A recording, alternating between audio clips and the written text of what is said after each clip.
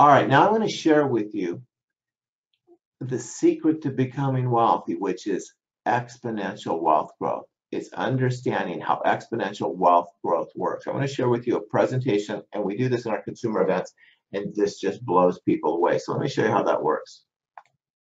All right, so let me show you the difference between investing in the bank. So let's say you have $1, okay? You have $1 and you put it in the bank, and you get 1%.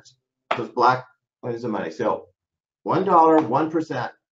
Now what you can see is you're only getting paid one time. This is called linear wealth growth. It's just one time straight line. Well, let's say you take $1 and you put it in the stock market in a 401k and you get 8%.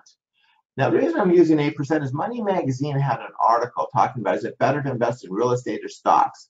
And they said stocks are better because over the past 50 years that the stock market has averaged 8%. On a national level, real estate's averaged 5%. So here's 2, 4, 6, 7, 8. Way better than the bank.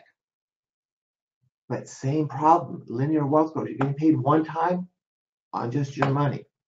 Now let's compare it to real estate. Let's say you take $1 and you buy a $10 property. So here's your 10% down. Then we got 2, 4, 6, 8, 9. So now bank loans you 9. So again, where do you think you're going to make more money on, a $10 asset or a $1 asset? Money Magazine said stocks get 8% better than real estate because on a national level, real estate's only got 5%. So let's see if Money Magazine is right. 5%, but remember we said there's 5 economic benefits. 5% on 10 is 50.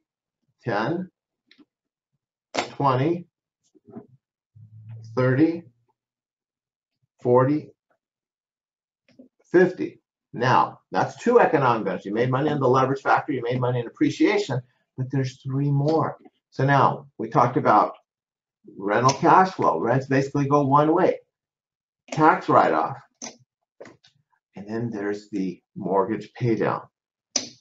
Look at the difference. Look at the scale. Same $1, but look at the difference between real estate, stocks, and the bank. How is it possible that less than 10% of the people believe in real estate and 90% believe here? Simple answer. Because residential real estate agents sell the home as if it were a commodity, not an asset, as if it were a liability, not an asset. They believe that.